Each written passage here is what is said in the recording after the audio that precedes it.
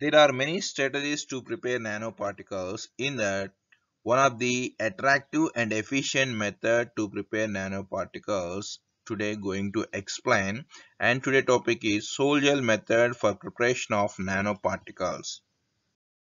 So before going that, what is nanomaterials? The material in which having a nanoscale range in any one of the external dimension. So material having any one of external dimension within the nanoscale region, then that material is called nanomaterial. So what is nanoscale? Generally 1 nanometer to 100 nanometer scale is called nanoscale. So 1 nanometer is equal to 10 to the power of minus 9 meters. Okay.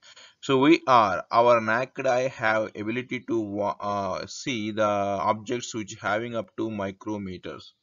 Okay, but below micrometers, with our naked eye we are unable to see that objects. We need a special operators.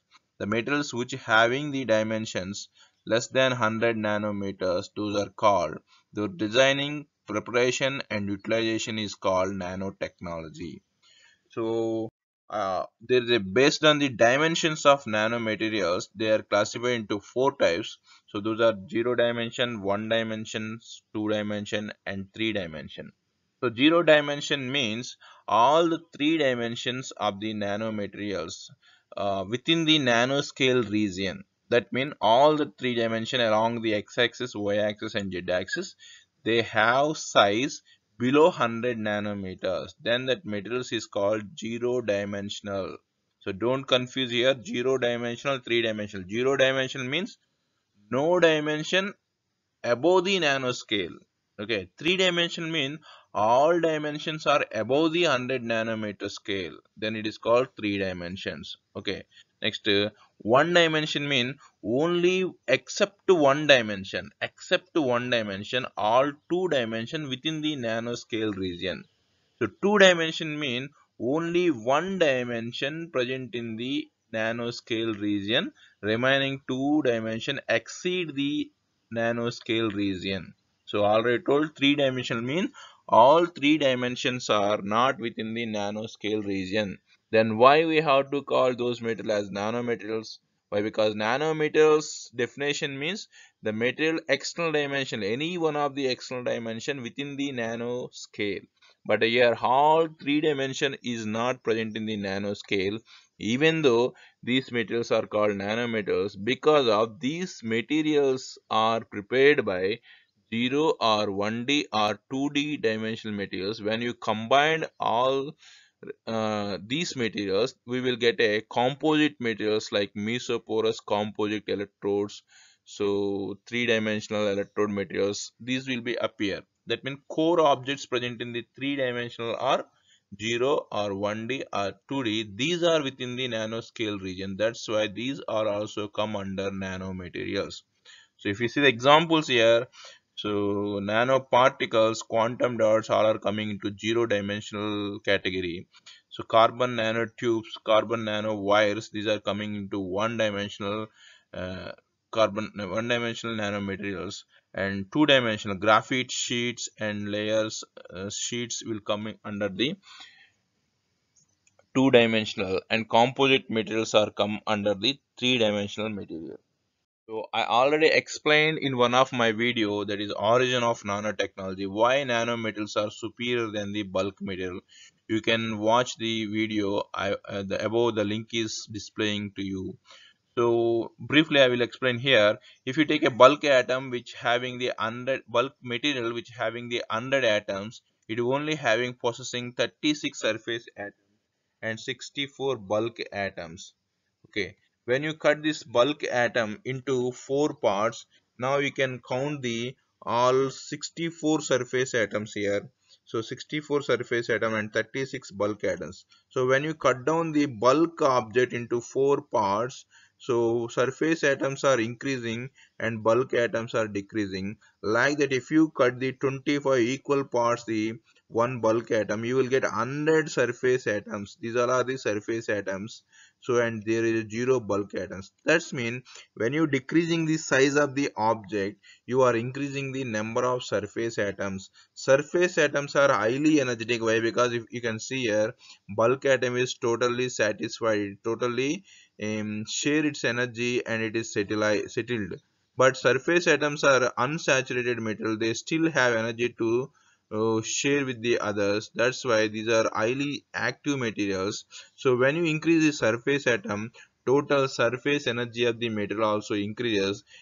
This gives the different properties than the bulk materials.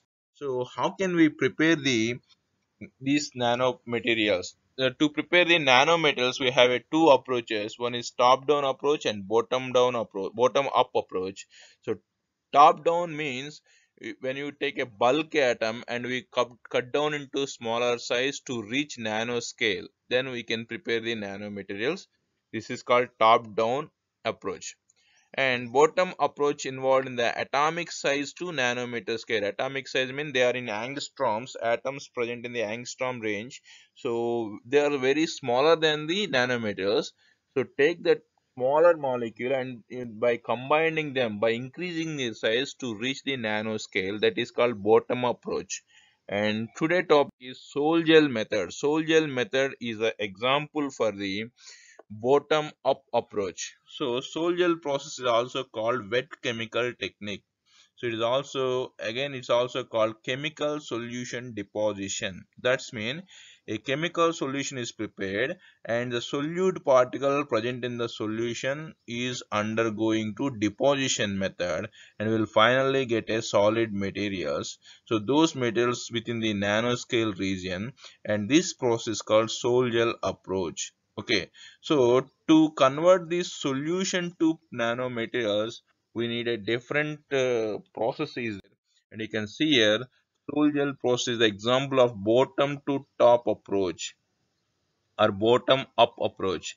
Sol gel process, as the name implies, the transition of liquid colloidal solution sol to a solid three-dimensional network gel. So converting sol into gel. That's why it is called sol gel method. So to convert these solution to nanoparticles or nanometers, we need a several steps such as hydrolysis, polycondensation, gelation, aging, drying, and calcination and crystallization. So there is so many steps involved in this process. So before going to steps, what is sol and what is gel? Sol is not a simple solution; it is a colloidal solution. When you add metal precursor to the solvent, you will mix a solution. So this solvent molecule, solute molecules involved in hydrolysis process, and their particle size increased more than 1 nanometer and forms a perfect colloidal solution. So this is called sol. So in this, very small solid ionic particles are suspended in a liquid. Okay, this is called sol. So now this sol involved in polycondensation reaction, slowly they converting into a semi-rigid mass. So then the semi-rigid mass is called gel.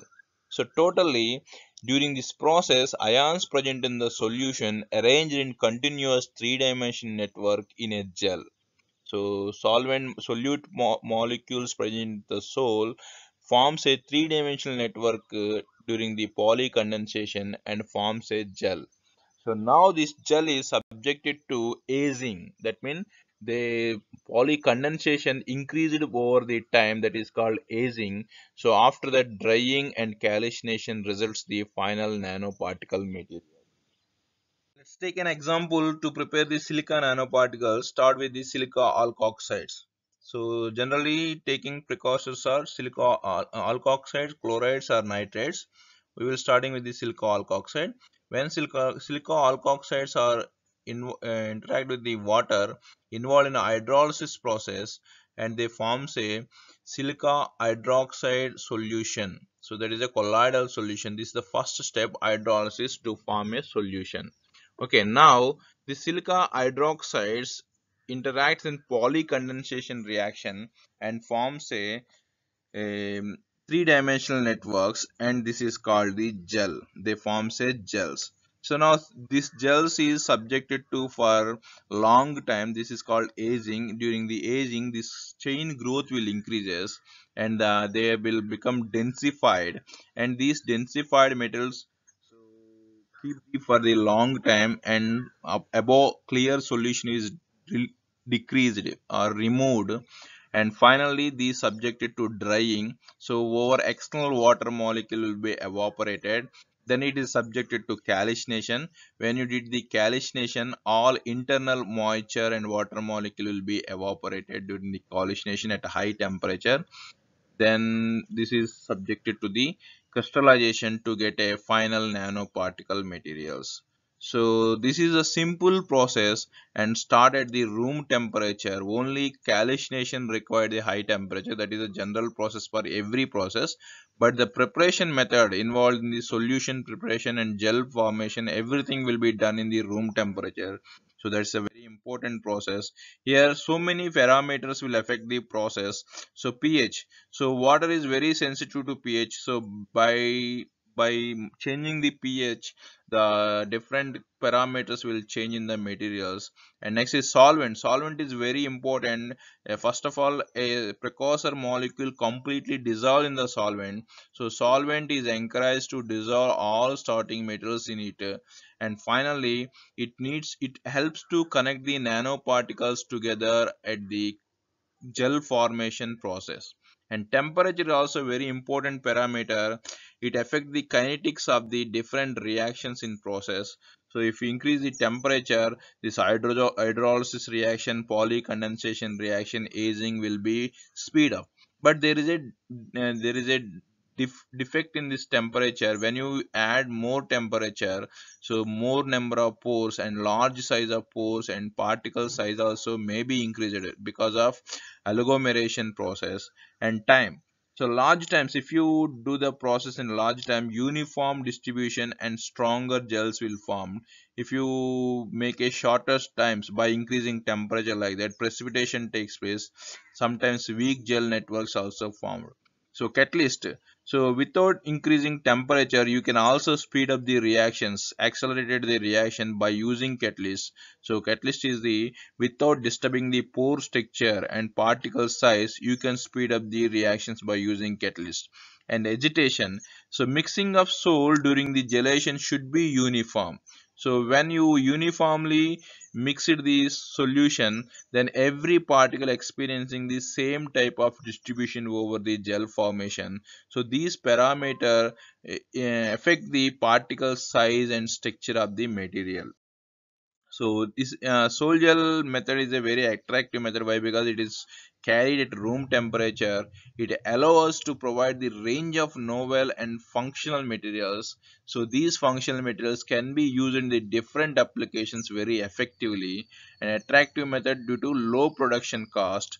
And sol-gel samples can be designed with a wide variety of morphologies such as monoliths, films, fibers, and powders.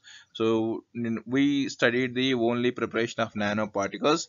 By changing the last steps, we can also prepare the monoliths, films, fibers, and different types of materials. So this is the sol gel method. And thank you for being with me. Thank you very much.